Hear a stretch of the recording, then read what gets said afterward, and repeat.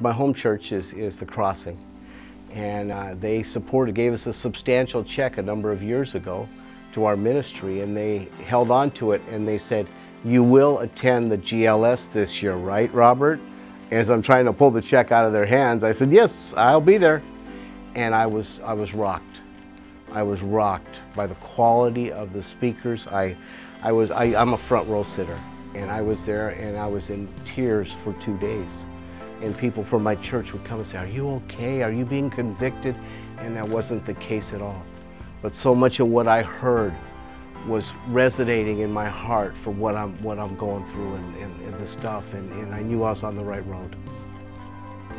Bill's thing is, you know, the hope of the world is a church when it's working right. You know, so much of what we experience in Southeast Asia is the church is inwardly focused, especially in Vietnam because of the persecution. You know, and learning that, you know, one of the most meaningful messages that will forever ring in my mind is Steven Furtick, where he talked about digging ditches. I don't like dirt. I hate dirt. I'm picturing hot and dusty and dirt in every, you know, part of my eyes and everything, you know, and knowing that the water was covered. And that resonated, and it keeps me going through the tougher times. I think the Global Leadership Summit is such a valuable tool that I really believe that it's going to be one of the tools that we're going to use to change the nation of Vietnam.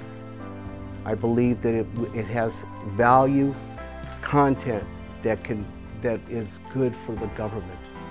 And they're seeking leadership tools. They're just not quite ready to make some of the commitments they need to do.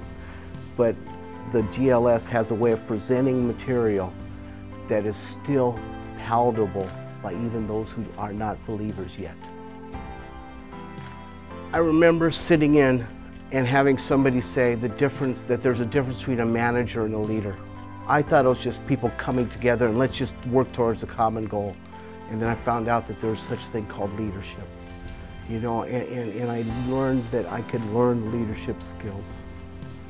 And I want to encourage people to get hungry for leadership. You know, devour it, pray. Say, "God, help me to be hungry for this," because I know whatever I'm interested in, I obsess on.